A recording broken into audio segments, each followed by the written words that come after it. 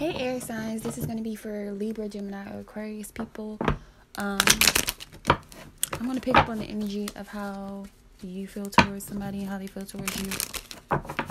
It can't possibly be for all air signs, but you'll know if it's for you. Can I get 7 cards for air signs, please? It's just a quick weekend reading. I'm going to start on each sign's soul tie reading, but I'm doing a quick weekend reading by the elements. So can I get 7 cards for air signs? This 8 of Swords came out in every single element. Like, it's ridiculous. So a lot of people are feeling kind of stuck when it comes to love, or not confident in love at all.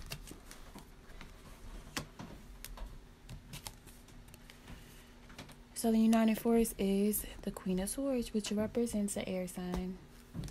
So, but both people are pretty much being logical, or you could be dealing with another air sign, another Libra, Gemini, Aquarius, or a person who has dominant air in their chart.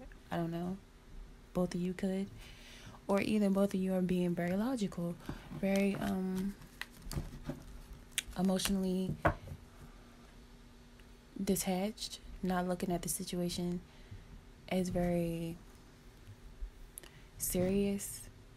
Have the 9 of Wands at the bottom. Maybe you've been wounded by this situation or love in general a lot. So therefore you don't take what people say seriously, or you don't do things based on emotions, or you don't trust what people say or this person says. I don't know. Because the 8 of Swords is how you see them. So you see them as closed off. They could be somebody who blocked you, or somebody who you blocked out.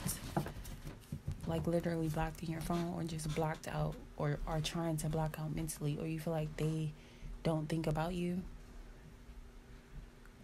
or consider you. So you could feel like you have something to say to them that could be kind of harsh, or either that's how they come off towards you. They can be very short or kind of rude with their communication when it comes to you.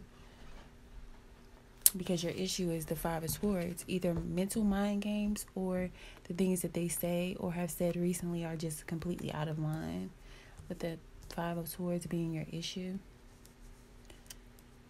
You can feel like they're selfish in the way that they think only about themselves, or they talk to you in a way that makes you feel defeated, or they have. Okay? But how they see you is very sexy, very attractive, very vibrant. Someone who lights up a room, or ignites very interesting conversation, or somebody who makes them feel aroused. One of the things that I said, like sexually aroused. Okay, how they feel towards you is a lot of deep love and emotions, although I'm sure they don't show it. They feel like they want you to open up to them. The 7 of Wands in reverse. They feel like you let go of this. Like you turned your back on this completely. You gave up on this. That's what the 7 of Wands in reverse represents for me. So